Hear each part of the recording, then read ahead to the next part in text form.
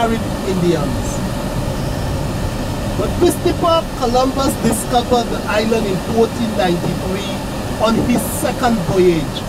St. Kitts was the first Caribbean island he discovered in the Caribbean.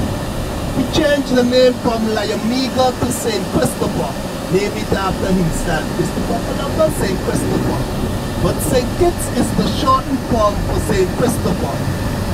The British also settled the island in 1623. The French also settled in 1625. Once again, St. Kitts was the first Caribbean island. The British and the French settled first in the Caribbean. That's why St. Kitts is called the mother colony of the Caribbean. St. Kitts, we are 68 square miles, have a population of about 40,000 people.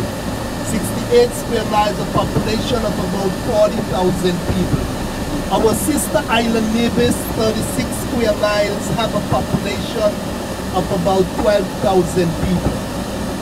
Set of the island, Subdacite in French, Lowland in English.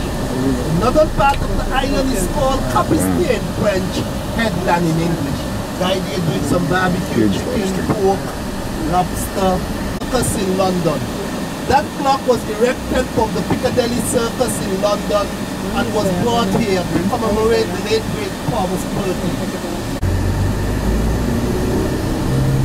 The St. Kitts, we are 68 square miles, have a population of about 40,000 people. Our sister island Nevis is to the right of us. The clouds over it, that's our sister island Nevis. Once used to be St. Kitts, Nevis and Anguilla, Sicily. So now it's St. Kitts and Nevis.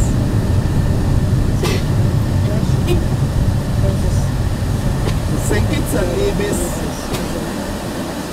get their independence from Great Britain 19th of September 1983. The St. Kitts and Nevis.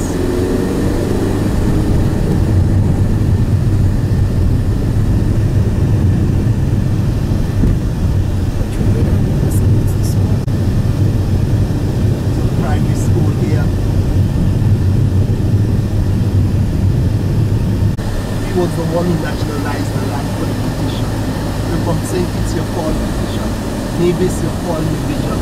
We get American Airlines directly out of JFK every Wednesdays and Saturdays.